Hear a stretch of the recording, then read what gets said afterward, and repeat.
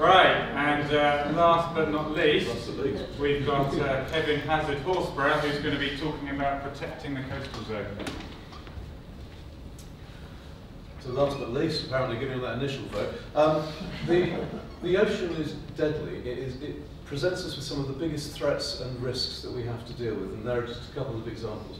In the famous Boxing Day tsunami, 2004, over 250,000 people died, another 500,000 people were injured. Coastal livelihoods were destroyed right throughout the Indian Ocean.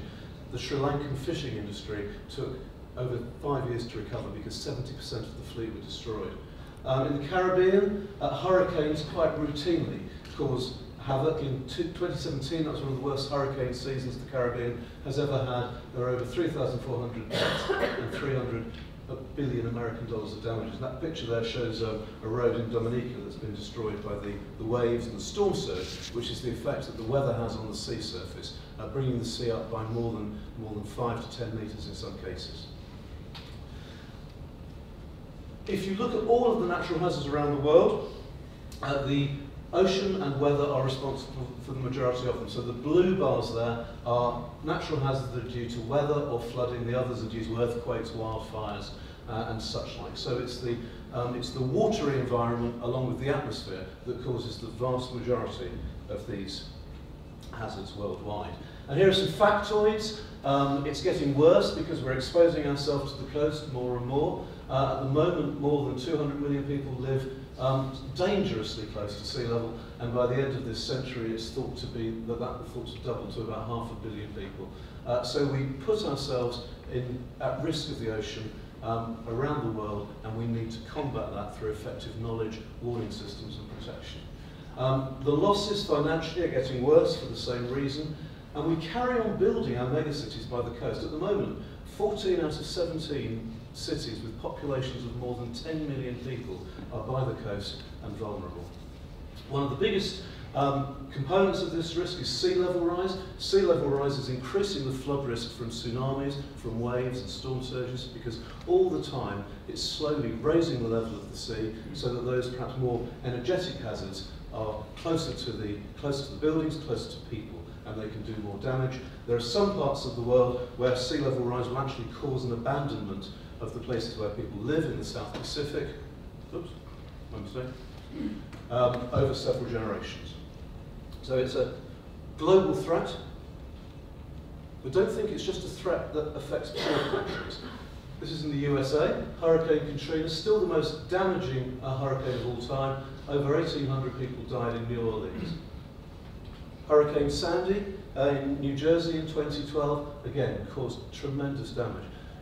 This is affecting the wealthiest nation in the world, and they're not prepared for this, and that's maybe why nobody put their hand up at the front. But it affects us as well. The biggest natural disaster that this country has ever seen happened back in a cold winter in 1953, over the 31st of January, 1st of February.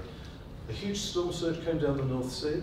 It killed over 300 people in England, in East Anglia, Lincolnshire, in the Thames Estuary. It killed 1,800 people in the Netherlands, which is why we have the Thames Barrier today, and other European nations have systems of coastal defences. The sea level is making this worse. Sea level is gradually rising due to climate change. This is some work from one of our NOC colleagues. The different colour lines show the possible routes that we're on with regards to our greenhouse gas emissions. The red one is the optimistic, keep the temperature down at 1.5 degrees. The purple line is the things carry on as the way they are now. And if we follow this purple line trajectory, then coastal flooding could cost the UK over 10% of our GDP by the year 2100. And we still don't know the whole story about sea level rise. There are processes that happen in the Antarctic and Greenland about the way that ice sheets collapse that science is still beginning to understand. And these so-called ice sheet instability mechanisms could make sea level rise even faster than we currently think. And that's why, when the Environment Agency released their strategy last week, the same picture that Russ showed, there's an acknowledgement now that we can't afford to protect everything that we currently do. And there are some places in the UK, that's Hemsby, where coastal erosion is literally making houses fall into the sea. So sea level rise and the hazards that we face through storm surges and wave are only going to get worse.